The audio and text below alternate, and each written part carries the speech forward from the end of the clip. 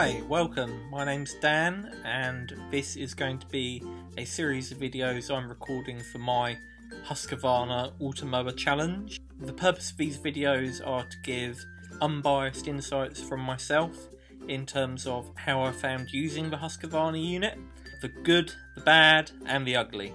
So, without further ado, let's have a quick talk about the property that I've got the Husqvarna installed at the moment. You can see from the top that actually we've got quite a large garden. We've got a large front garden and a slightly longer but more narrow garden towards the rear of the property, and they are joined by a small passageway down the side which has a gate in the middle.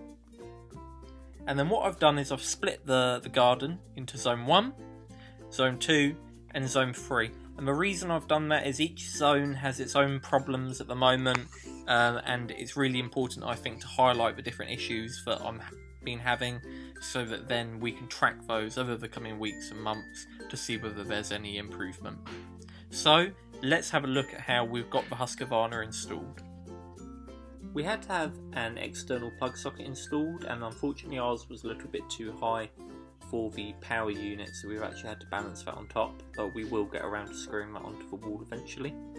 Now, the main part of installation all revolves around the main charging base that the Husqvarna Automower lives on.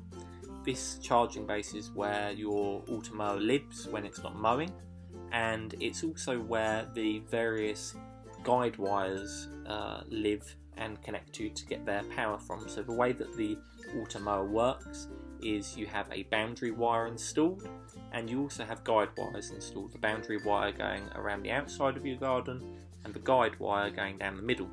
Now, as you can see from the video, it's more or less impossible to see where the wire was installed, and you really have to get on your hands and knees and be filtering through your grass with your fingertips to find it.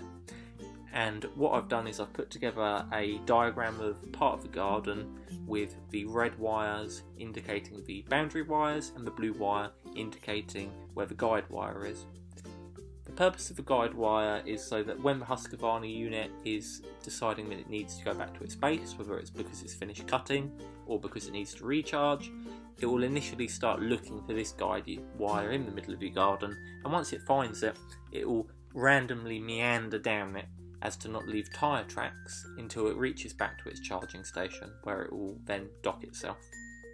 It's a really handy feature because if you have quite a large garden like we do, when the Automowers run out of battery, maybe because it's been going all morning and it's still not finished, it can find its way back, it can charge itself up. Once it's recharged, it can then just resume from where it left off and carry on mowing the grass, which is just brilliant. Now, I mentioned before how we were going to monitor certain zones in the garden, so I'm going to start off by showing you zone 1. Now, as you can see from this video, here's some trimmings that the Husqvarna's already taken off, and you can see it's very, very mossy. And where there is grass, most of it's dead. So let's see if that changes.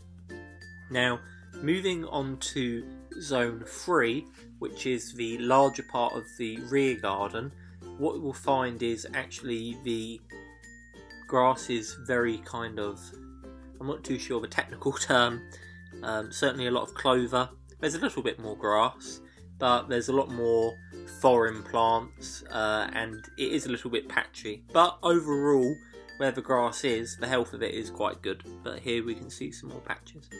And finally, if we have a look at zone 2, which is immediately behind the main house, you'll see that actually, generally speaking, not too many foreign plants, got some daisies, but mainly quite patchy, so we'll see if that improves as well.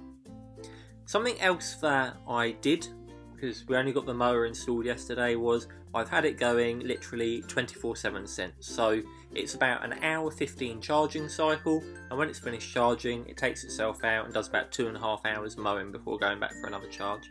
And this is a video I took from inside the house of it mowing, and we had it mowing throughout the night, and I can tell you we didn't hear a peep out of it. It really is so quiet. The only time that I've even been able to hear it is if there isn't anything else going on in the house, no traffic, and I sit there and really listen out for it. And naturally it does get a little bit louder the closer it gets to the house, but I will be confidently having it cut throughout the night when it only needs to do a little bit of cutting. But we're leaving it going 24/7 for a couple of days just to kind of get the whole of the garden cut down and nice and even.